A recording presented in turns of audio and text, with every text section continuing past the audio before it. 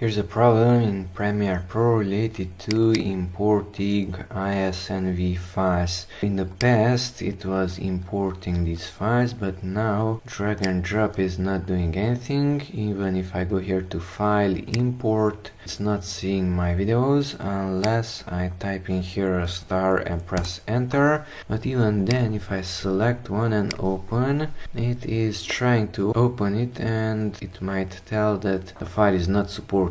So why is this? It's because I updated my Insta Studio. This version is 5.7.4. So if you update it to this version or later one, then your Premiere Pro will not read INSV files anymore. So to fix the problem, we have to download the plugin itself from that address. So let's copy and paste that address, open a web browser, go to that address. So it's this one, Insta plugin for Premiere. Choose your version. I'm going to use the Windows version and download it. Now this will ask you for either your email or the serial number of your camera, which looks something like that. I'm not a robot. Okay, now the file has been downloaded. It's a 300 megabyte file.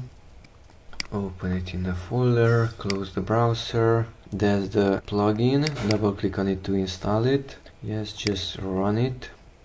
Okay, Premiere Pro must be closed.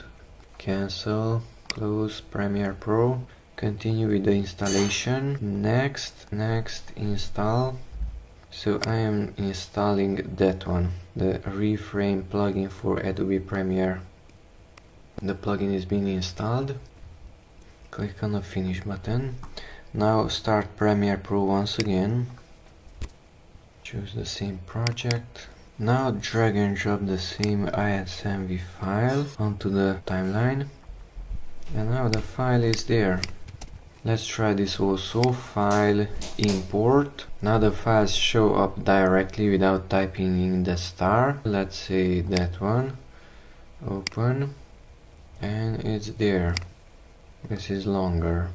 So now importing is working because that plugin was installed. In the older versions of Insta Studio, that plugin was automatically installed, but in newer versions you have to install it separately.